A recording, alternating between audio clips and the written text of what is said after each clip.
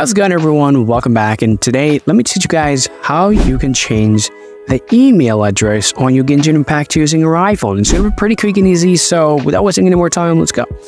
Okay, to change your email address, the first thing that you have to do, you got to head over to the game itself, and now you have to tap on the Paimon's head in order to go to the settings. So once you come here, tap the gear icon, and now you have to switch to the account tab. So now just simply tap on the tap to process area right next to the user center, and this page should load up just in a second, okay?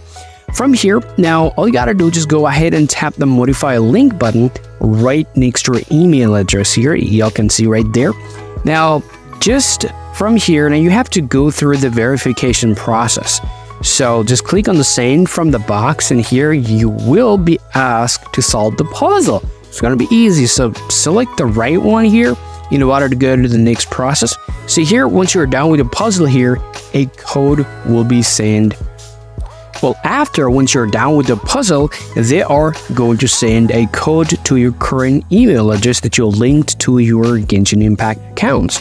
So just tap here and just go ahead and enter the verification code and tap next, and now type your new email address that you want to change to. All right, so once you enter your new email address here once again you have to you got to go to the verification process, and once you just done the puzzle here, once again they are going to give you a verification code to your new email address in order to verify it.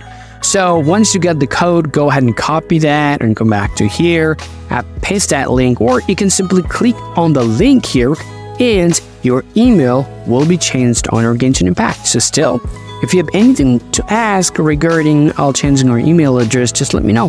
Thank you guys for watching.